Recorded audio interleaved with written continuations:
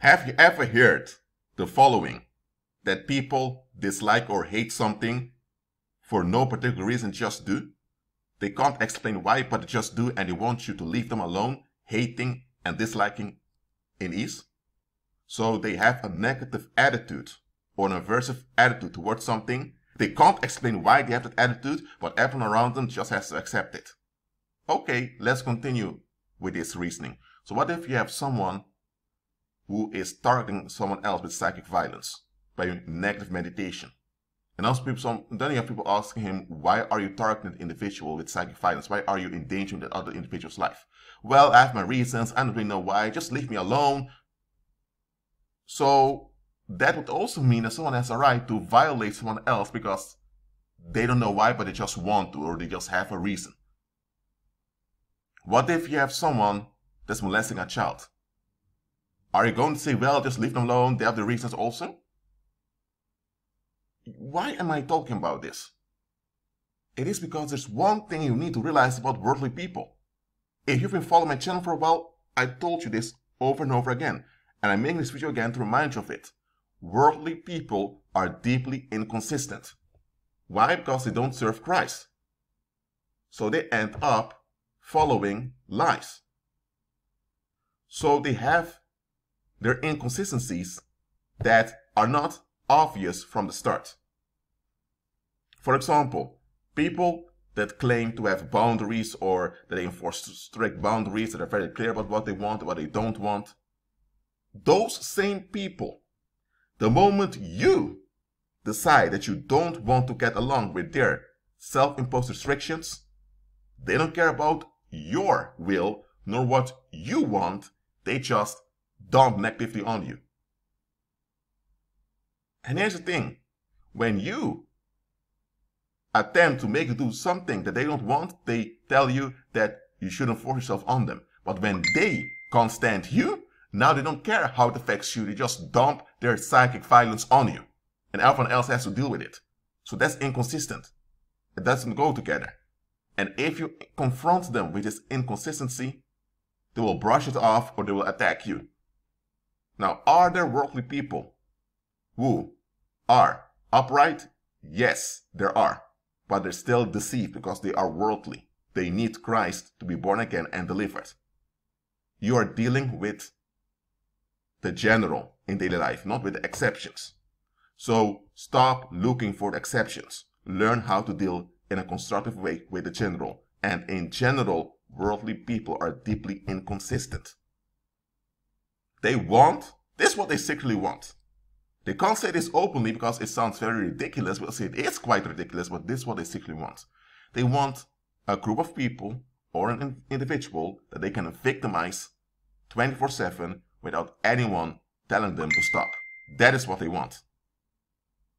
Because then they have something or someone else in the negative daylight, and they are now free from having to examine themselves. At least that's what they think. If they have something or someone else to put in negative daylight, and this is supported by the group, then nobody will look at them, and nobody will ask them constructive questions. Because once you begin to ask them constructive questions, they'll face their inconsistencies very quickly. And then they realize that they need help and that they can't do it on their own and that they need God. And this inherent neediness of their humanity, they reject it. They are against it. They don't want to accept themselves for what they are.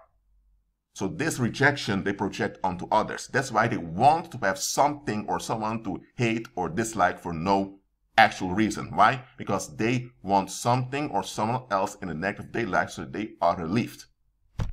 And this craving of theirs for relief goes so deep that they will even join cults where they are abused and mistreated as long as they can relieve themselves by putting something or someone else in a negative daylight. I'm telling you, see this inconsistency of worldly people. The earlier you see it, the better you can deal with it in a constructive way. Not all worldly people continue in this. There are worldly people that realize, hold on a minute, what am I doing? And they look for help. Such worldly people exist. If you encounter one of them, praise the Lord. They are very close to the truth. But in general, worldly people don't want to look at themselves. They don't want to comply with justice. They don't want to comply with solutions. They just want ease and relief. And the way they get ease and relief is by putting something or someone else in the negative daylight. And they do this in groups. That is why religion works. That is why cults work. Because in cults and religion, they put a target group in a negative daylight and they victimize the target group so that the community that's part of the religion of the cult is relieved. Now, I'm not saying that everyone who's involved in religion is there because they want to victimize others, no. But that is what the system promises, and that's why it attracts so many worldly people. Religion and cults are not attractive to born-again believers. Why? Because we have the Holy Spirit. We have the source to rely on. We have the supply that comes from God. So we don't need to victimize others to get narcissistic supply. The world around you runs on narcissistic supply. People want something or someone else in a worse state than they are so they can feel good about themselves. So when you encounter people that can't stand you and they can't explain why, now you know the reason why. They just want an outlet for their frustrations because they don't want to face themselves. They're on the run. They are running away. Instead of facing themselves and facing things in life, they are running away. And this running away makes them tired. And this tiredness, as well as the happiness comes along with it, they want to lose it. And they lose it by dumping it on a third party. That is how they do. You have couples that do this. Neither the husband nor the wife or the boyfriend or girlfriend can get along because they both have their defective ways of thinking, but they have a third party, maybe one of the children or maybe one of the parents that they are victimizing through psychic rage, and because of this, they are at ease together and they stay together. They're quite dysfunctional, so they shouldn't even be together. The only reason they can endure being together is because they have a third party upon whom they dump all the psychic trash. You have families that operate this way, when you have a golden child and a scapegoat child. In society, this also happens, where you have a target group, where it's Moroccans, Chinese, or whatever the group is. Or blacks, yeah, blacks are often used for that. Just realize this about worldly people. That craving for relief is what binds them together, and that is what they have in common. And that is what keeps them at ease.